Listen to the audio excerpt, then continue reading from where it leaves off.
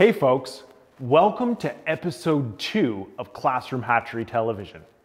Today is an exciting day because this morning I drove to the fish hatchery and picked up the stars of our program, 200 Atlantic salmon eggs. But before I get started today, I want to tell you something really cool about Atlantic salmon. A tale about Atlantic salmon. A tale of a tale. Looking here at Sandy, we can see that Atlantic salmon have large, powerful tails. And this is super important for Atlantic salmon. You see, an Atlantic salmon like Sandy, who is a female by the way, will lay thousands of eggs in a year. And she does this in a gravel nest called a redde. She'll use her powerful tail to make a hole in the gravel, and then she lays her eggs into the redde. A male Atlantic salmon comes along and fertilizes the eggs before she comes back and uses her powerful tail to cover the eggs up with the gravel. The eggs hatch and the young fish live in the cold water stream before they'll swim down into Lake Ontario where they grow big into adults. When it's time for them to spawn, which is their reproductive process, they'll use this mighty tail to swim upstream, sometimes against really powerful currents and rapids, to reach their spawning grounds. Sometimes they'll come to the bottom of small waterfalls. And this fish, using this powerful tail, can jump up to 3 meters high, which is about the same height as a basketball net. This is what's given Atlantic salmon the nickname of the leaping salmon. Last week we set up all of the equipment, and since then I've been coming in every couple of days to check to make sure all of the equipment is functioning properly and fine-tuning the knobs on the chillers to get the temperature that we want. So on tank 1, we're aiming for 4 degrees Celsius, and on tank 2, 7 degrees Celsius. Before we put the eggs into the tank, let's have another hatchery check. Starting with tank 1, we can see that our filter is running. We got the little waterfall coming out of it. The air pump is functioning. There's bubbles coming out of the air stone. And looking at the thermometer on tank 1, the left-hand side is Celsius, and each one of the lines represents 1 degree Celsius. So we're sitting just a touch below 4 degrees Celsius, and so that's actually perfect. Let's check tank number 2. Okay, so for tank number 2, the filter's running, the little waterfall's coming out of it, bubbles are coming out of the air stone, and our temperature is sitting right at 7 degrees Celsius. And by checking our temperature, we also are checking on our chiller to make sure that our chiller is working properly. So everything is good with our hatchery. Now we can go and have a look at our eggs. I picked up the eggs this morning from Harwood Fish Culture Station in Baltimore, Ontario, on the south side of Rice Lake. The good folks at the hatchery placed the eggs in small plastic containers with some of the water that the eggs were being stored in at the hatchery. Let's have a look at our eggs. So this is one of our 2 containers. Believe it or not, there are 100 eggs in each of the containers. People almost always don't believe me that there are that many eggs in the container. So you can either trust me, or you're welcome to pause the video and count the eggs. I don't want to put our eggs directly into the tank water. The temperature of the water in the tanks might be slightly different from the temperature in the containers that the eggs are in. So think about on a hot summer day and you jump into a cold pool. You know that feeling, that kind of shocking feeling you get? We don't want to do that to our eggs. That could be harmful to them and maybe even kill them. So what I've done is I've filled up this basin, which is actually a kitty litter container, with water from in the tank. Now we're going to let this sit. The container is just sitting in that water in the basin. And that's going to make it so that it slowly balances in temperature. So that by the time we're ready to put the eggs into this incubating tray, then the water that's inside this basin will be about the same temperature as the water temperature inside the container. So the eggs won't go through that shock. So we have to wait for a few minutes for that to balance. And while we're waiting, we'll have a close-up look at one of our eggs. And then we're gonna do a little bit of a tour of where these eggs came from, Harwood Fish Culture Station, and learn about how the hatchery works and the process in how the eggs are collected. Here is one of our eggs viewed under a digital microscope. What do you see here? First off, we see the shell. Unlike the hard shell of other animals like chickens, the Atlantic salmon egg shell is softer and a bit rubbery. If it was hard like a chicken's egg, it would easily crack against the gravel in the red. It is still fragile, but it has a bit of give. We can see these two black dots. What do you think these are? These are the eyes. We call this life stage eyed egg. We see this smile shape. This is the spine of the little fish. We can see the heart beating and a network of blood vessels that stretch into the egg. Similar to a chicken egg, there is a yolk in the middle of the Atlantic salmon egg. The yolk is the food made up of vitamins, minerals, proteins, and fatty acids for the little fish to grow on. During spawning, when the egg came out of its mother, it contained the yolk and some genetic material. At the moment of fertilization from the male fish, the egg was essentially one cell. The cell started to divide and replicate itself in a process called cellular division. Once there were a bunch of identical cells formed, the cells started to specialize into the different parts of the fish. Now let's see where and how we got these eggs. Hey guys, my name is Jenny and I'm the operations coordinator here at Harwood Fish Culture Station. We are one of 9 stations across the province that raise 8 million fish for stocking in over 1,200 water bodies.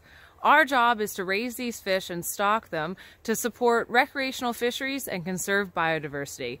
Are you guys ready to come take a look? All of our fish come to us as eyed eggs. You can see the 2 little black dots are the baby fish inside. The eggs are loaded into incubation trays. They'll stay here for the next few weeks until they are ready to hatch out. Our staff come in every day and remove any of the dead eggs and make sure everything looks okay. Some species of fish produce very sticky eggs. This works fine in nature, but you can imagine it would make a lot of problems in fish culture, especially if we were to keep the eggs like we did for the brook trout. In this case, we use what's called a bell jar. It adds water continuously from the bottom and keeps the eggs moving, preventing them from sticking together and suffocating. These guys will continue to stay here until they start to hatch out. Once the eggs hatch, we put the fry, or baby fish, into what we call a super trough. It allows us to keep a close eye on them and continue to monitor their health and growth. You'll see these guys have a big orange belly. That's called a yolk sac, and they'll use that as their nutrients until it's all gone, at which point they'll have to come to the surface looking for food. When they do that, it's called a swim-up fry, and at that point we would drop them down into these much larger tanks. Here are some slightly older brook trout fry. You can see that their yolk sac is almost gone and they'll begin to start swimming to the surface looking for feed. These fish are incredibly sensitive at this stage and require a lot of care from our technicians. As fish get older, they don't require near as much care from our staff. They become fairly self-dependent and all they require is routine feeding and cleaning.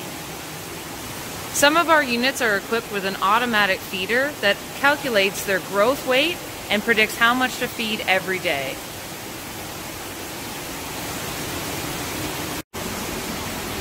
This is Harwood's early rearing section. We raise fish in here from the egg stage till about 4 months old, at which point they get too big and we have to put them downstairs where they have more space to grow. Let's go check it out.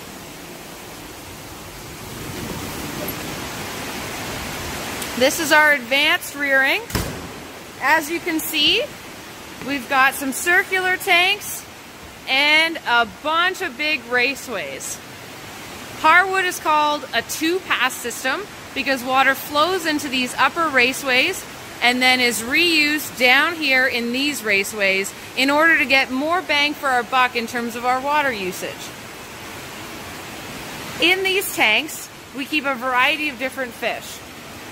Here are some rainbow trout that are going to be stocked in the next few months. Fish stay in our system for about 18 months until they're ready to be stocked out.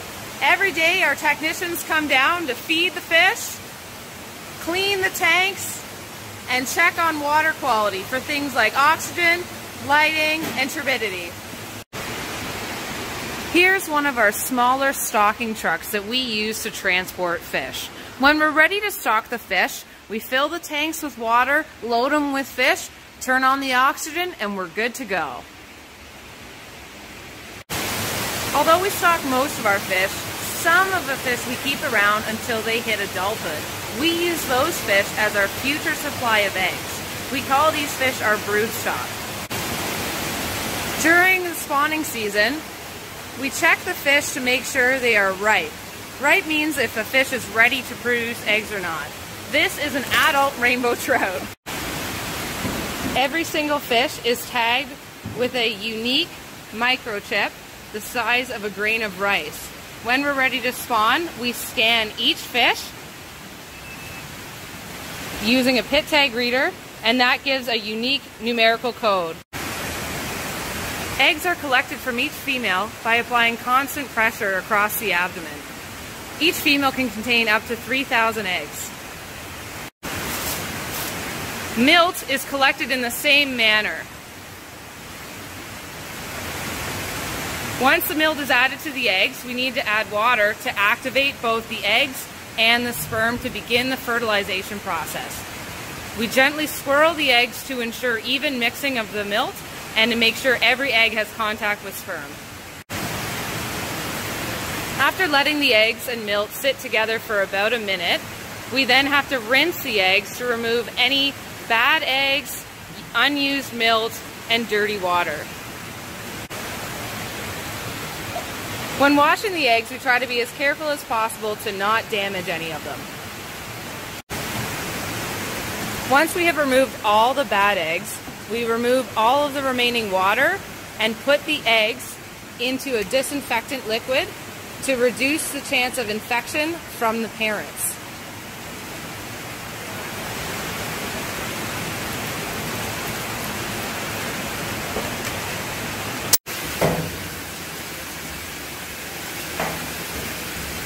After disinfection, the eggs are left to water harden for 2 hours. When that's done, we measure the size of each of the eggs using a Von Bayer trough. You create a single line of the eggs and count how many fit inside the trough.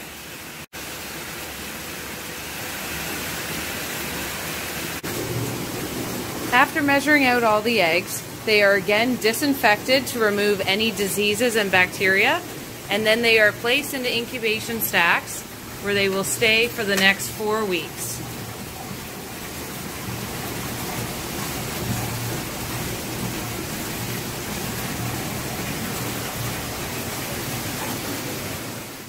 Well guys, thanks for joining me, and I hope you enjoyed your tour. I think it's really neat to be part of an organization that helps make sure that these guys are available for us to enjoy for years to come. Thank you for that, Jenny. At this point, I'm going to add some salt to our tank water. Why add salt? Now you might think, well, these are Atlantic salmon and the Atlantic Ocean is salty. And while that's a good thought, you got to remember that for our fish, they live as young in fresh, cold water streams before they swim down into Lake Ontario where they live as adults. And Lake Ontario, of course, is also fresh water. So they'll spend their entire lives in fresh water. I'm going to add this salt to our tank water because it'll kill some of the fungus and parasites that might affect the health of our fish. The normal range of ocean salinity, which is the amount of salt in the ocean water, is between 33 to 37 grams of salt per liter of water. I'm going to be adding 3 grams per liter to our tank water. So the salinity of seawater is over 10 times of that what our tank water is going to be. Okay, so I just pour the salt into the water, and the salt will dissolve into our water. And I'll do that to both tanks. And just checking between the two temperatures, temperature of the basin water and the temperature of the container water, that is about the same. So now we can go ahead and start to load our eggs into the incubating tray. The incubating tray, also known as a condo, has 200 cells in it. And so we have 100 eggs, so we're going to be half filling this incubating tray. And we want to have it so that an egg has its own cell. And you can see that the cells are fairly large on this. So it's going to be hard for me to just make it so that I only have one egg in a cell. So to help me with that, I'm going to be using this loading tray. And the loading tray also has 200 cells, but instead of a big deep cell, it's more of a dimple. And so only one egg can fit into the dimple. And then once I have them loaded into here, this will fit together with my incubating tray, and I'm able to transfer them over. So that's what I'm going to do now. All right, so I'm going to put the loading tray into the basin, and I hold that down so that I don't have any eggs slip underneath where they might get squished. And then I'm just going to slowly pour the eggs out, try and spread them around. And a few are rolling off, but that's okay. You can get those after.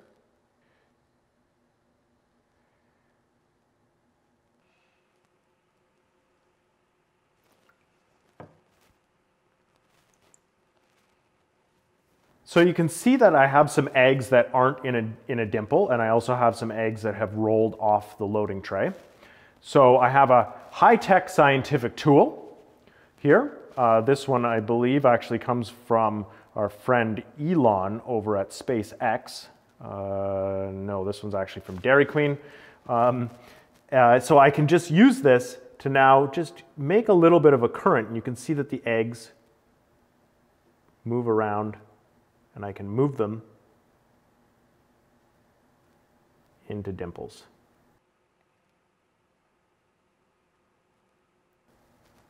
And then once I got all the ones that are still on the tray to a spot, I'll go around and start collecting the ones that rolled off. You can imagine what this looks like from the fish's perspective, looking out those eyes.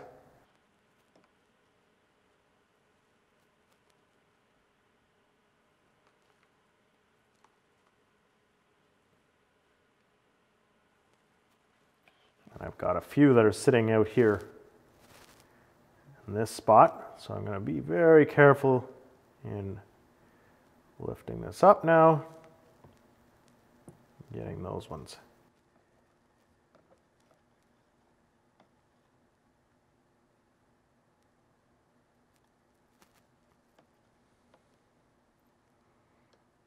And once I've got them all, loading tray.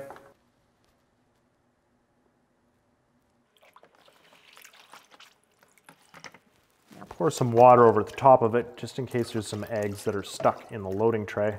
Definitely check to make sure nobody's stuck in there.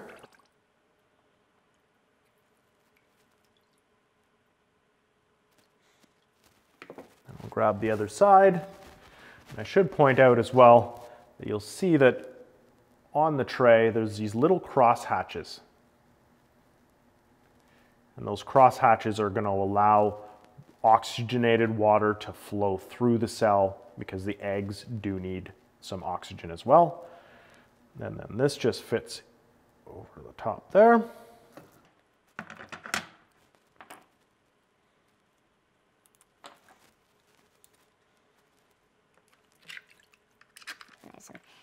And then there's some nuts and bolts.